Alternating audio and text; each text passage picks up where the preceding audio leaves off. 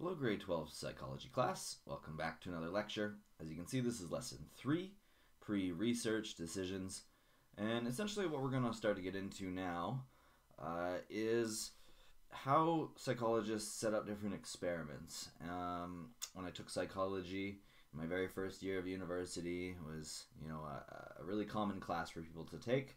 One thing that you had to do was take part in a bunch of experiments. These experiments were designed by students, by professors, for a particular purpose, and they had to make these decisions about what they were going to do and how they were going to perform the experiment before they actually started it. We're going to perform an experiment. It probably won't be as detailed as some of theirs were, but this is trying to get a setup for it a little bit. So you can see the key points above me: 1 sample, 2 random, and 3 stratified. We're going to really mostly focus on what samples are and how to randomly take them today. But we're also going to touch on the different types of experiments that can be done and just a few examples.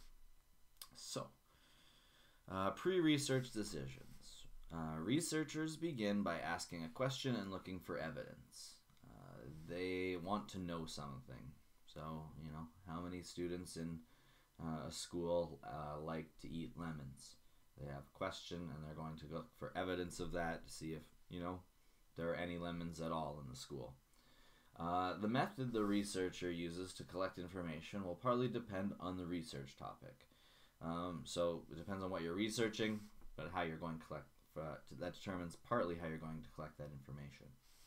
Whatever approach to gathering data a psychologist selects, however, he or she must make certain basic decisions in advance. So one of them is about sampling. And again, you can pause the video here and copy down what is on this slide, or at least in point form if you haven't done that already. Or if you like to pause at the beginning of the slide, I'm going to flip soon so you can pause at the beginning, write that down, and then listen to what I have to say. Not every single word on here is super important. You can write it in point form if you're able to do that, but if you want to write it all out, that is totally okay as well. So, some basic decisions. One's about a sample. So what is a sample? A sample is a small group of participants out of the total number available that a research studies. So if a psychologist wants to know about the desire to get into college, how it affects the attitudes of high schools and juniors and seniors, the sample would be choosing a smaller group of the juniors and seniors. Obviously, you cannot, ask all the juniors and seniors in all of the high schools across the entire country how they feel about getting into college or university.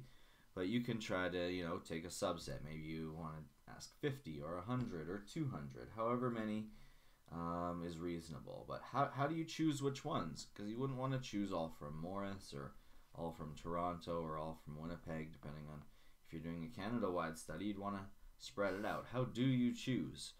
So the thing that is really important, no matter what you're doing and how you choose, is that the sample should be representative of the population a researcher is studying.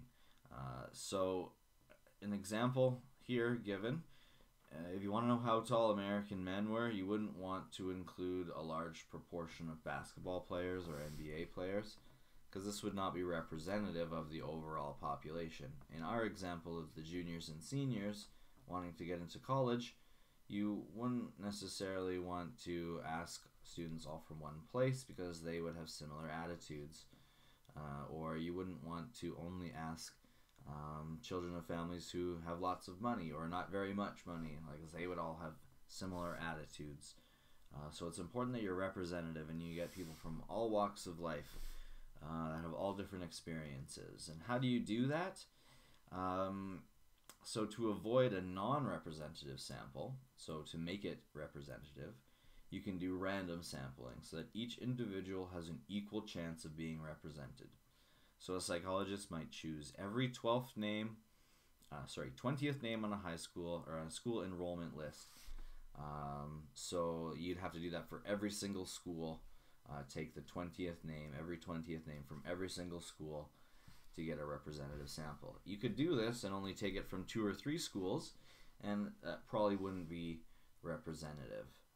You would want to get from as many schools as you can. So you might not need to get every school, but you'd want to have some in every province, some rural and some urban. You'd want to just try to diversify as much as you can. The second way to get a non-representative sample, to avoid it, is to stratify the sample, and that's key point 3. A stratified sample is one where you deliberately choose individuals who represent the population being studied so that you can guarantee that you will get a representative sample. So a psychologist doing research on school children might select students of both sexes, of varying ages, of all social classes, and from all neighborhoods if they want to deliberately get a representative sample. This is becoming slightly more common in a way, because you start to understand as a researcher what types of people your research will kind of bring in. And if you want to diversify, if you want to get more different types of people, you actually need to go out and get them. Sometimes different races or different genders or different ages are more reluctant to participate in different studies. So if you want them to be represented in your study, you have to find them and get them into it. So again, it's kind of tricky because by doing that, are you only choosing individuals from this particular area and not diversifying? But you do your best to pick from all different walks of life, social classes, neighborhoods, things like that. The next thing that a psychologist must decide on before they get going is the research method that they're going to use, the method of research.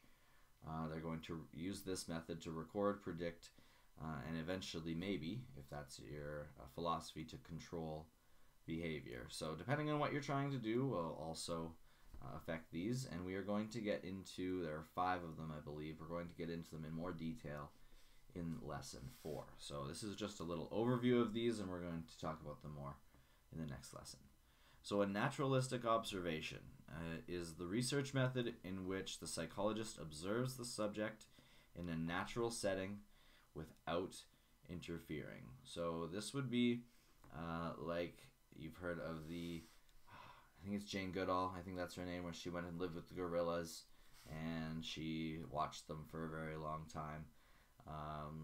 Whenever she was watching them and not interfering with them, that is a naturalistic observation. They're just out in their natural setting, hanging out, doing what they do, and you're watching.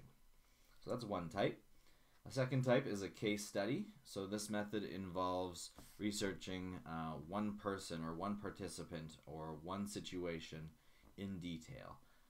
Sometimes it's not very useful to apply to other situations, but it is a study of one particular case and figuring out what is going on in that particular instance. You can also do a survey, which is probably the most common type of research method. So information is obtained by asking many individuals a set of questions. This can be online surveys, can be going and asking them through an interview, can be a paper survey, can be a survey in which only some of the questions matter and the other ones are to throw them off, and it's just so that they don't try to figure out what the survey is all about. There's many different types. Longitudinal survey is a research method in which data is collected about one group over a really long time, over a number of years. The idea here is that you can see how these people change, and you can maybe attribute it to these factors and compare it to a group that didn't have these changes. So it's to assess how certain characteristics change or remain the same during development. So often it's from children, babies to, teenagers, and you kind of track them to see how their characteristics change during that time. It's a long study, essentially, with a longitudinal study. And the last type we're going to talk about is a cross-sectional study. So a research method in which data is collected from groups of participants of different ages and compared so we can see the difference. Now, age is kind of the main cross-section that lots of people take, but you can split it up into different ways. You can split it up into gender, other ways that you don't need to describe to others, such as socioeconomic class, as long as there's data to back that up. So those are the types. We're going to talk about them more in detail in the next lesson, but this was good to get a introduction to them. And now your job. Your job is to complete or look up what these important terms mean, and then complete the assignment methods of taking a sample. If you guys have any questions, please let me know. Thanks so much for watching, everyone. I will see you soon.